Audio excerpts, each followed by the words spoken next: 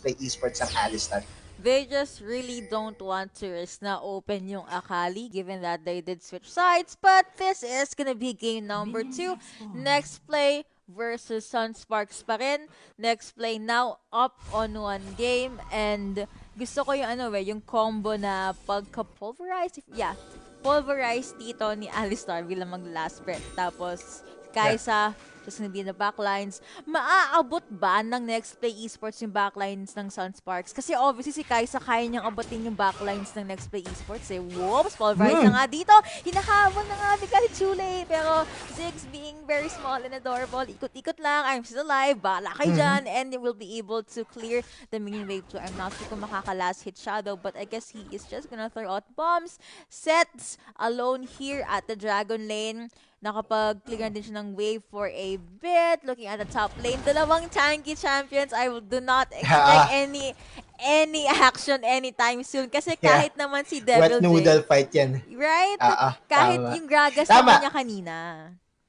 Yeah. Pero ito yung pinaka-importante rin na difference from game number 1 and game Headbutt. number 2. We are no longer seeing an invade onto the jungle of Just She. Sabi ng SUNSPARKS dito, mukhang masyado tayong naging maasim kanina. Let's play it out correctly. And look at this, 5722, very low in health, pero meron pang forbidden fruit yan. Pagbalik niya dito sa mid, or meron pa ba? Parang wala na yata yung honey fruit niya rito ah.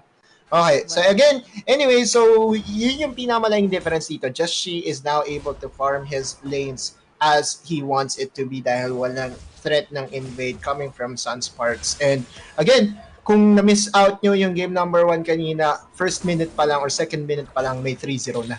Yep, that is true. Next play, magbabox in ba sila ng SUNSPARK dito? Nagtapan ng bomba. Naku po, biglang pinasok. He is very, very low. Pero nakapag-flash out ng flash niya ng ginagawa mo dito. Tactical sweep gonna be used by that Camille. First blood being taken by that Corky. Nawala yung jungler. Naka-double kill na naman. Well, di pala triple. Pero naka-double kill bigla si Joshi dito. But in response, nakakuha naman ng isang kill ang SUNSPARKS. They were able to take out Arisen. Arisen came from the Baron lane, mga kaibigan, and he was there. That really is the trademark of NEXPLAY Esports. They don't care if they leave the Baron laner ng kalaban or kahit na anong lane pa yan. What's important for them is winning those small skirmishes. Now, another thing to note is yung flash in ni Maze kanina on that Alistar. I was actually trying to look for the reason kung bakit kailangan niya mag-flash in, and then I saw his summoner spell. It was actually Ignite. The only thing that I would want answers from is kung na-target niya yung Ignite kay Chule instead of Arisen dun sa mid lane. Because if Ignite was casted in the mid laner na si Chule, definitely wala na siya dung buhay eh. At sayang, sana may 2 kills sana dito ang SUNSPARKS. So I'm going to check on that real quick sa replay. Pero for now, relax muna. Reset muna dito si Joshi and tignan natin kung anong bibilin niyang first item. Yep, wanna bet? Feeling ko GA eh. Kasi, wait, naka-double kill naman, so masakit pa rin. But, I guess it's not as good as getting a triple kill early on. But, yeah, so let's just wait and see. Ang init naman ng dalawang mid laners na to. Kanina pa kayo Yeah. Nandiyan din yung laban kanina eh. Okay, Jana. Just gonna pop that first kill para lang ma-drive mo. Abot pala yun doon. Okay, the more I know pag ginamit ko si Jana. Thank you kay Disaster dito. And of course, Gragas just storing out his barrels. Pero Arisen, he can take that damage. Very, very strong. Very, very tanky. Ingatan na yun, Pop. Na ata sila. Naku po, pero alam mo kung ano ang nandyan. Surprise tactical sweep dito kay Camille. Arisen still survived that one. Hook shot. Currently on the Hextech ultimatum. Galaw-galaw sa Kelly. Pero nanakop din dito si Camille. What are you gonna do? Are you gonna go with the follow-up damage? Pero mukhang walang tropa dito si Devil J. And while there is such a ruckus at the Baron lane, nakakuha naman ng Drake ang SUNSPARKS sa may Dragon lane.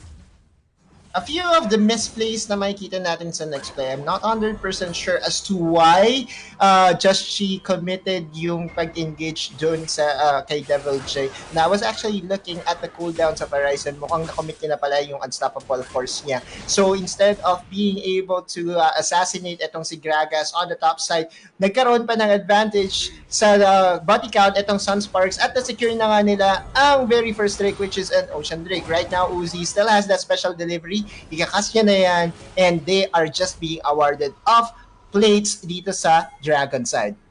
I like how both ADC are playing together very smartly. They literally do not want to die. And of course, you see why. Sila ang magiging big damage dealer by the time that late game starts. Sabay din nagre-recall at nag-reset yung ADC to support combo for next right here.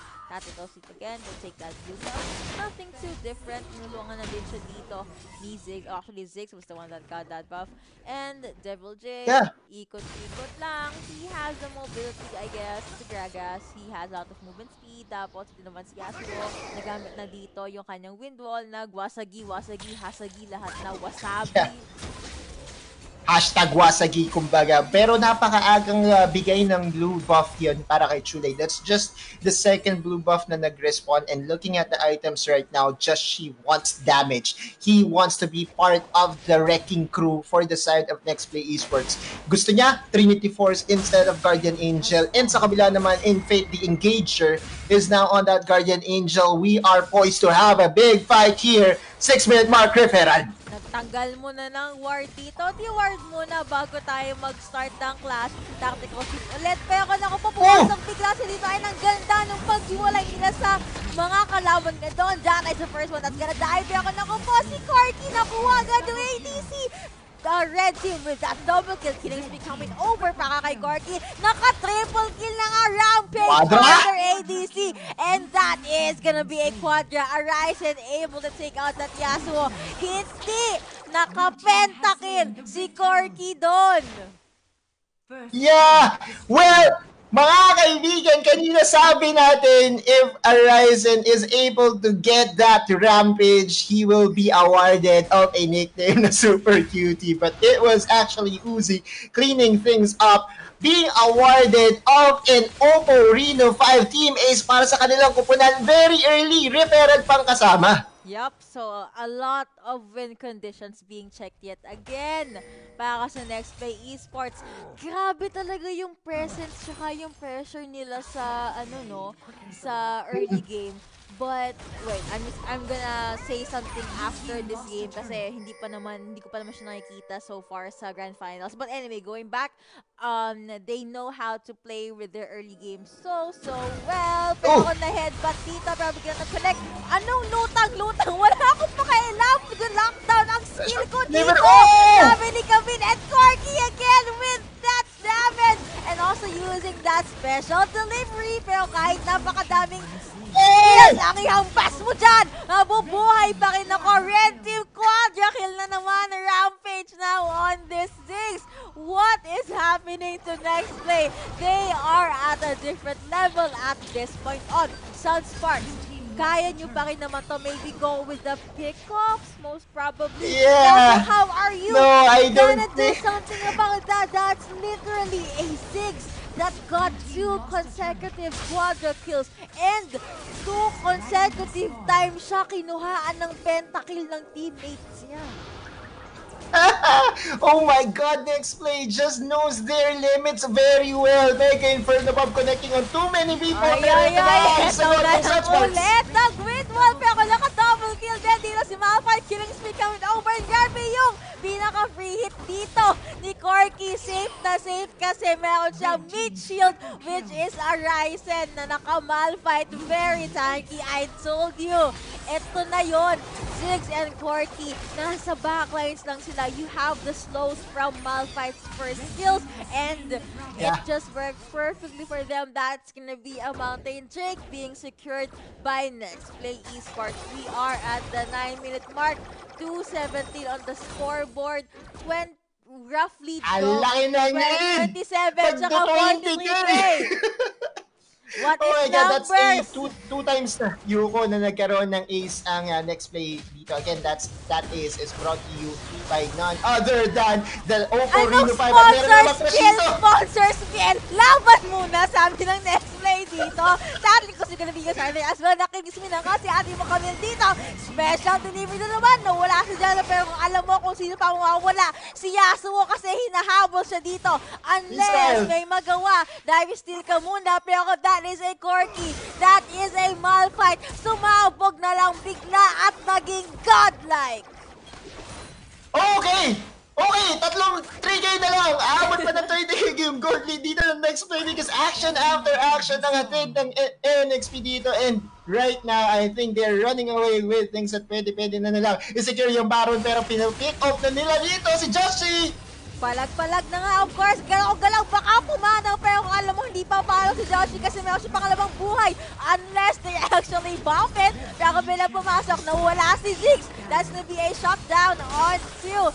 That's Ziggs. Tactical shift dito. Nag-hook shot. Grabe naman yung poke nung Camille doon. Hextech ultimate ang being user. As well, pero Yasuo, what's up? What's good na patay si ate mo Camille dito. Red team, naka-triple kill. Dalawa yung napatay nila. Pero tatlo ang nawala sa kanilang clash. A shutdown on Camille as well. Pero Even dito naman disaster. sa mid lane, nag-flash out. I'm out, Mamba out. Bala kayo dyan. However, they are able to put a hole sa base ng SUNSPARKS.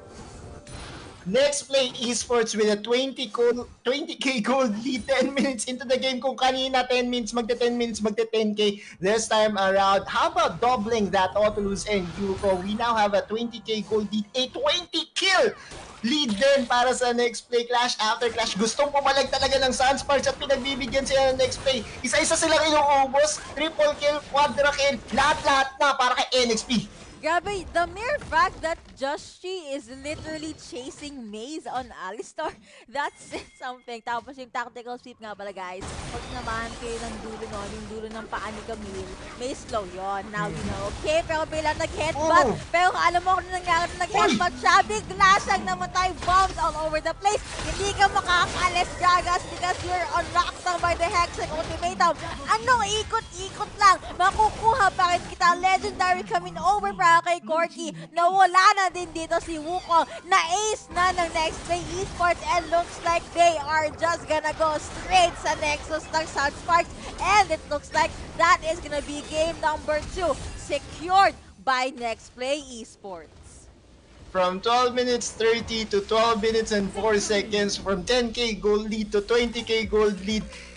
Anong sinasabi mo dyan? Autolus na relax or chill lang. Ultra instinct na to para sa NXP 2-0 na para sa nila. And they are just running away with things here, Yuko.